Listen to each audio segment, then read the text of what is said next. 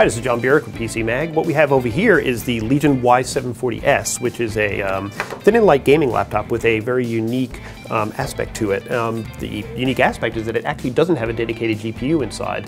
To be defined as a gaming laptop, typically you need to have a dedicated GPU, but this machine does not have one. So how is it then a gaming laptop? Well, the design is definitely gamer styled. You can see the sort of trim along here, the Legion branding. We have along this side Thunderbolt port, and along the back, let's bring it around this way, a couple of USBs and an SD card slot.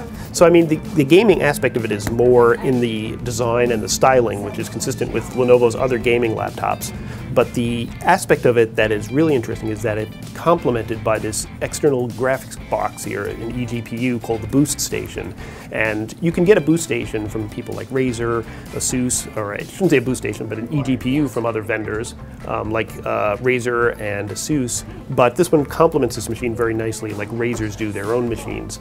Now, the interesting thing here is if you open up the Boost Station over here, let's pull it open. A typical eGPU is going to have room for a large video card, but this one also has room for a full 3.5-inch hard drive.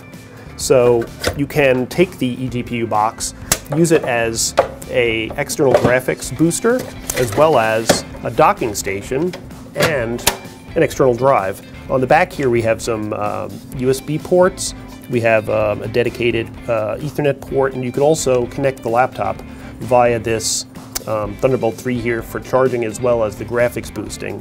So in a sense, it's both a docking station, a graphics booster, and a external storage unit. So the takeaway from this is that you're able to carry a gaming styled laptop without having to carry the extra weight of a system with a dedicated GPU. This one weighs 4.18 pounds, about 1.9 kilograms. So if you pair this with a robust video card like this one has, an RTX 2060, you wouldn't be able typically to get a 15.6-inch machine with that kind of graphics power in a chassis this slim. So if you're a PC gamer who wants to use your machine also on the road as a productivity machine and not have to carry the extra weight of a dedicated GPU machine, this is an interesting solution. We've never seen a gaming laptop without dedicated graphics, but with gaming styling.